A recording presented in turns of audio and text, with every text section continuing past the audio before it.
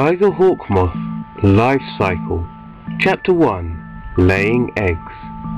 Narration by Ashford Clovis, BSc Applied Biology.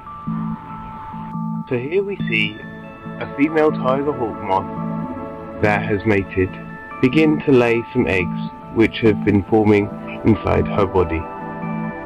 She's in a glass jar at the moment, as I had caught her and had been making some observations on her. During this process she began to lay eggs.